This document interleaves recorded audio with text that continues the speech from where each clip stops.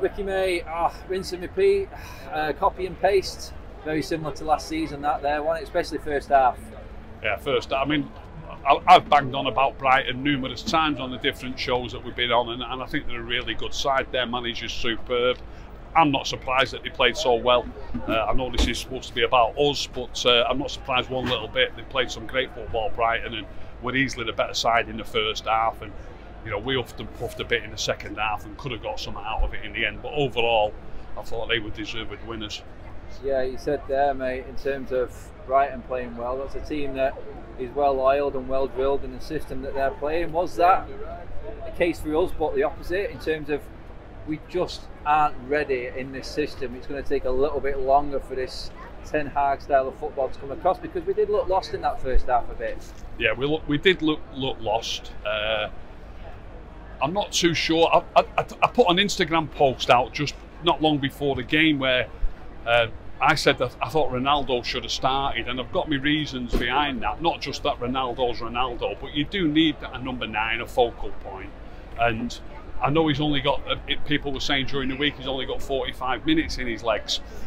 This is exactly what I said on the post. You need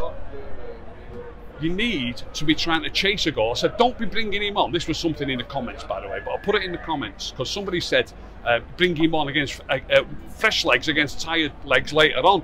And I said there and then, yeah, but we're probably chasing the game then. We're probably chasing an equaliser. Why not playing when we're trying to take the lead? Why not let's be desperate for a goal? If a chance is going to fall to someone, you want it to fall to Ronaldo. Even if he only lasts 45 minutes or an hour. I said this before the game, this isn't hindsight.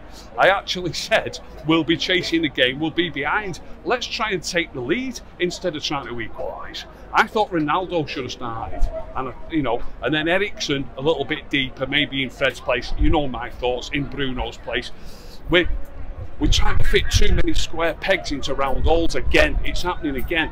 Bruno and Eriksen are both so similar, and he's trying to fit them both in the team. Now that he's subbed Fred today after what, an hour, I dropped Eriksen a little bit deeper. Maybe next week he might play Eriksen in Fred's place and keep Bruno at 10.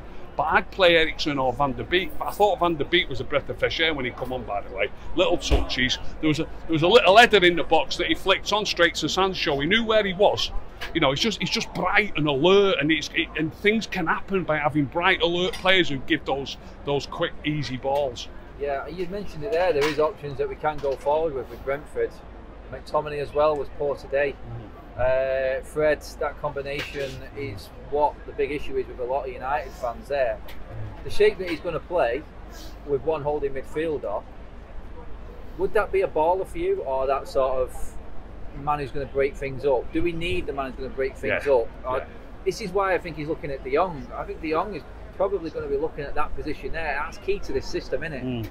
Yeah. He's desperate to sign De Jong, and De Jong to me would be a replacement for Fred. I'm still not convinced. I mean, De Jong's a good ball carrier and he's a great passer of the ball.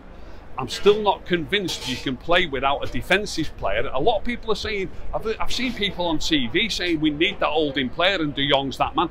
De Jong can do that job, but why? When you've got such a good passer of the ball who's great at carrying it forwards, you need someone who's going to hold the fort if he's going to do that.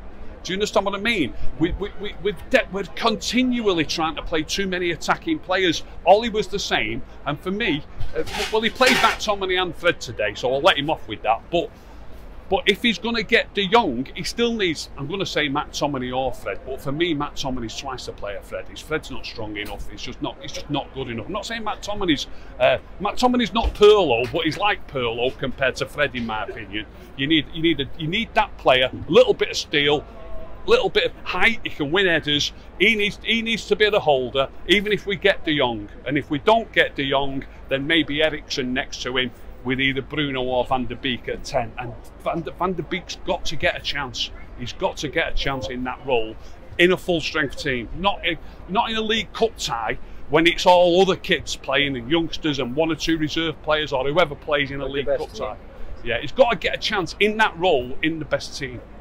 That's it. Looking forward to Brentford. Tough game, mate. Are you making many changes for that game now? Are you looking ahead and going, right, Ronaldo has to start if Martial's not fit. That's a definite. Yeah. Are we bringing Van der Beek in the role like you said there? Does Eriksen drop deeper? I mean, there's a lot to change around there, but defensive wise today, I just need to ask you quickly first of all, happy with that? Martinez and Maguire, is that a combination that you would go with forward this season? Yeah, I won't be hypercritical. I don't think Maguire was great again. Martinez looks a really good player. I think he's going to get caught out once or twice. He got booked today because he was trying to overplay. I think he is a player who's going to overplay a little bit. No, you know, I'm not criticising him. Nobody's perfect, but he's a top class player on the ball without a doubt. But I'd stick with the same back four. I'd go with McTominay and Eriksen in the middle. I'd go with Van der Beek at 10. And I'd go with Sancho on the right, Elanga on the left, and Ronaldo at 9. And I'm going with that squad. I'm assuming Martial's not fit. Nobody else I can think of who's injured who could come into it. I think that team is a much more solid outfit, much more solid. That's it, mate. Rick, it is a disappointing start to the season. We roll on to Brentford. Cheers for coming on, talking to us again, No mate. problem. Thanks, mate.